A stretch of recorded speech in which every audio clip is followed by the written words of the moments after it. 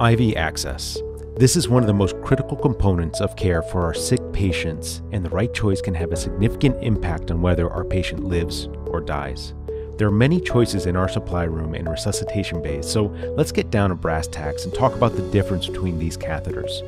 When you want to resuscitate somebody and do it quickly, whether that's with blood or with fluids, this is the formula that runs through your mind.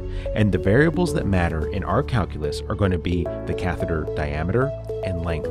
And this is why, almost counterintuitively, bilateral peripheral 16 gauges are going to out-transfuse a cordis. This is also why a relatively long triple lumen catheter can restrict your maximum flow rate.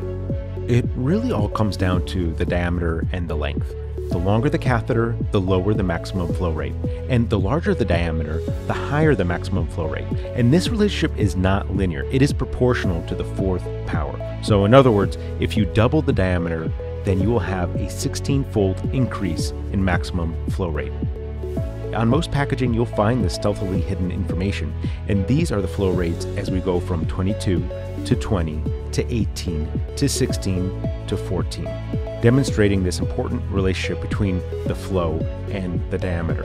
This is the line that shows the flow rate of the cordis, and if you have bilateral peripheral gauges, these are your rates.